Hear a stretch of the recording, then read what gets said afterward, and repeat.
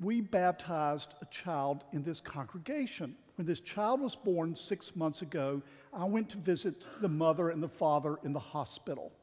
It was on a Saturday afternoon, and as I typically joke with somebody in the hospital on Saturdays, I said, "You have a free pass tomorrow. You just had a baby. You don't need to be at church." And they said, "Oh, we're always there. We probably see them 1 week out of 6. But they always participate in our worship." They told me what we preached on last Sunday, and they knew what I was preaching on the next day.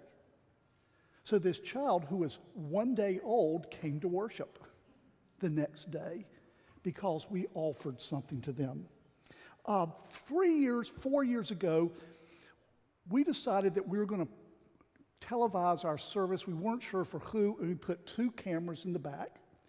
And all of a sudden, we discovered that people were watching what we were doing, and we didn't know who they were. And we decided we need to do something a little bit different.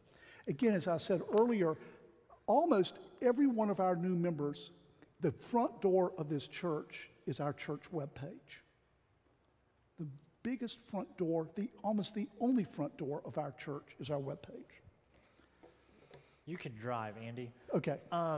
So as we discovered more people were watching us, finding us online, we challenged ourselves to figure out a way to make that more interactive, to get people beyond simply watching a video online and take them into a place where we could meet them and begin to interact with them. So out of that came an idea to create an online community of people where we can worship, learn, and serve together. So a new word for the day. We are creating an asynchronic community in diaspora. And when Andy used that word first, and I said, "Andy, what on earth does that word mean?" So Andy shared the definition. So that means we are a community that operates beyond any one specific time or place. We will meet together wherever and whenever faithful people are together. The vision comes from the front window. At the end of your pews, you'll see a little picture of this stained glass window. It's one of only about 70 in the world. It's worth something over $100,000. It's covered in 24-karat gold. It was created when this congregation was created in 74.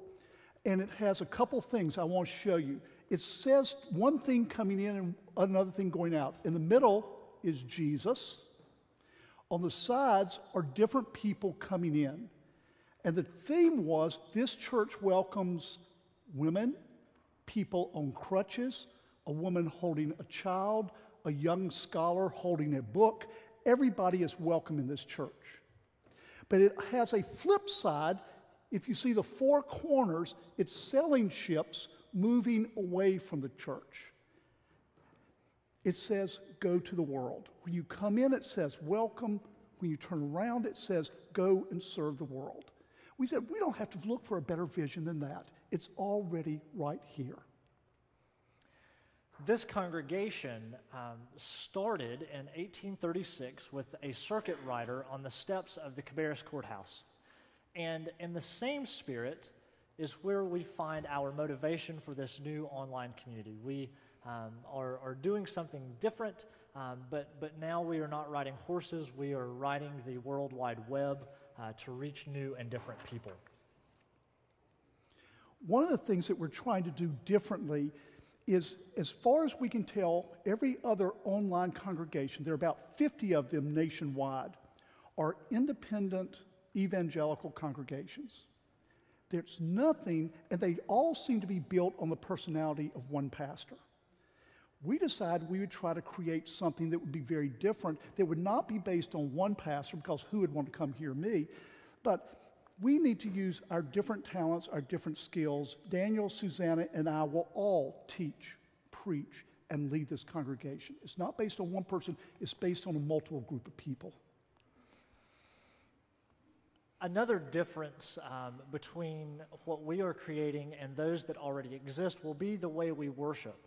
For a number of those that are already out there, it is a more contemporary style of worship, whatever that means. For us, we are a traditional Orthodox worshiping congregation, and we will carry that into our online platform. So we will wear robes, we will use liturgy. It will be a traditional worship service that we are taking online. Typically, the weekly platform will include a sermon and a piece of music from our choir, and that's what will be a part of our worship. The one thing we're not going to do, the biggest concern of our congregation is Andy going to start wearing blue jeans and a black t-shirt on Sunday mornings? And we said, that's not who we are.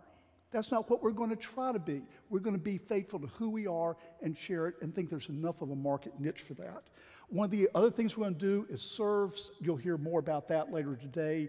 How do you sign up for a mission project? How do you know what's needed? If somebody signs up, we bring in a shovel, but we need 2 rakes. How do you let people know that's available?